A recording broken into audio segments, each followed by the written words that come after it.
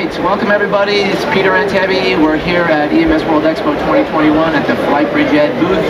We're going to talk today about the femoral IO. If any of you are using the proximal tibia in cardiac arrest in kids and maybe even in adults, we want to take you a little higher, so let's go for it. Disclosures, I'm the founder of Antevy. We won't talk about that today.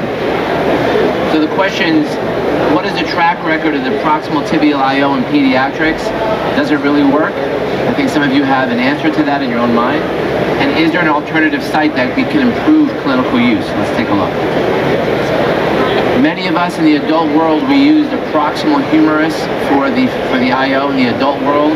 And you can see it's a great location. It's got a straight shot to the heart, nice wide open, very easy to use. But what about kids? Proximal humerus in kids, you can see here that when you're a child, you can see that the child does not have solid bone until about 9 or 10 years of age. So that means that if you're putting a needle into the child's proximal humerus, you're putting it into the cartilage, and therefore we wouldn't recommend a proximal humerus in a child under the age of 10 years of age.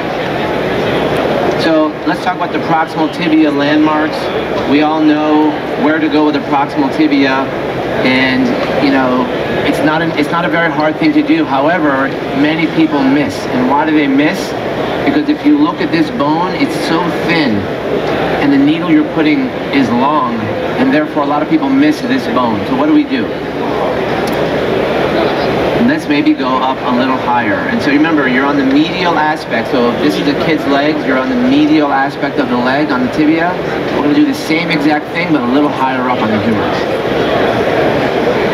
This paper is what changed my mind. So there was a cadaver study that they did where they actually took children in cardiac arrest who had died. They left the IO in and they put them through the CAT scanner. Let's show you the photos of what happened, where these needles were. You can see here for the children under the age of 1, 47% of the IO of the proximal tibia were malpositioned. In children over 1 year of age, 39% of the tibial IOs were malpositioned. That's a big number, right? These are the images. So these are all real kids who unfortunately died. They all had IOs placed in their proximal tibia, and this is right from the paper. I mean, you can see that the needle goes through the bone, another one goes through the bone, this one is not even in the bone, and so it turns out that the proximal tibia is probably the worst place to put an IO needle until we found another place to go. So just to recap, 47% of infants and 39% of children over 1 year had a proximal tibial IO malposition, wrong place. Okay, so what do we do? What about the distal femur? Well, the distal femur is you can't miss it. If you miss it, I'll take you out to dinner. You can't miss it. Well, some people have missed because they don't know where the femur is. That's a different story. So how do you find it? You look at the outstretched leg, you feel for the patella, you go above the patella about 1 centimeter and then 1 centimeter over. That's very simple to do. So here's how it is.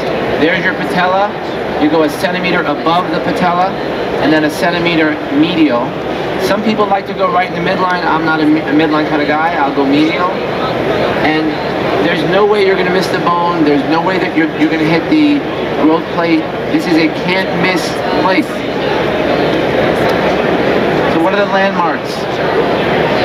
You can see here that there is no growth plate where you're going. Let me repeat, there is no growth plate. You can't miss it. You can't hurt the kid. It's a no-brainer. And again, the growth plate I'm pointing out here, that's where your child's bones grow from. When you go above the patella, you're not hitting the growth plate at all. And when the needle goes into that bone, it ain't coming out. Okay, that's a beautiful bone. So, in my systems, we moved to this a couple years ago. However, we found that we were putting the distal femur IO in the awake patient, septic child, kid needed IV fluids. We don't do that anymore because it hurts. It hurts really badly. So we only now do it in pediatric cardiac arrest. We use the distal femur in cardiac arrest. We still use the proximal tibia for the child who is not dead. Don't use the pink needle ever. You'll never have to use the pink needle ever again. Okay, so this one we won't use anymore. Most kids will get the blue 25mm needle. There are a lot of people now using this only in adults. So the San Antonio Fire Department, Dave Miramontes, they only use distal femur for everybody. Adults, kids, it doesn't matter. Lee County, Florida, they only use the distal femur. They've moved away from the proximal humerus. This, my friends, is the future. So again, I'm not an EZIO rep, but I will tell you that before you drill that bone, you drop the needle, you touch the bone, you have to have a hashtag visible. So these are good, this is no good. In San Antonio, they will even do a cut down. They'll cut through the skin and they'll put the bone through that open skin just to get to the femur. They are desperately only using the femur in San Antonio. I love it. So, the track record of the proximal tibia, horrible. Get rid of it. We do have alternative sites. Use the distal femur. It's the best place to go. I'm Peter Antevy and I approve this message. Thank you, Flight Bridge Ed. That's a wrap.